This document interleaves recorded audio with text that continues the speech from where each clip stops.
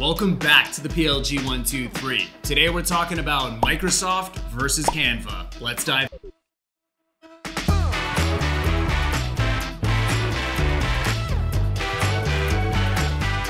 So Microsoft is going head-to-head with Canva. That's right, our friends up in Redmond just announced a huge upgrade, the biggest upgrade in decades to the design world's favorite tool, Microsoft Paint. Perfect. Okay, obviously JK, it's actually a whole new product called Microsoft Designer, which they bill as an AI-powered graphic design app for social media posts, digital postcards, and more. The product is waitlist only today, so we gotta go off the marketing materials here, but to me, it looks like Microsoft Designer gives users a very different starting point than Canva. It looks like this is the first screen that you see when you're starting a new design, and what caught my eye was the prompt to generate an image using a description. When Microsoft says that Designer is AI powered, this is what they mean. They've embedded DALL-E 2 from OpenAI right into the starting screen. And this is clearly a very different starting point from Canva, which is obviously all about searching and filtering through their massive template library to find inspiration. After you've entered your text and picked an AI generated image,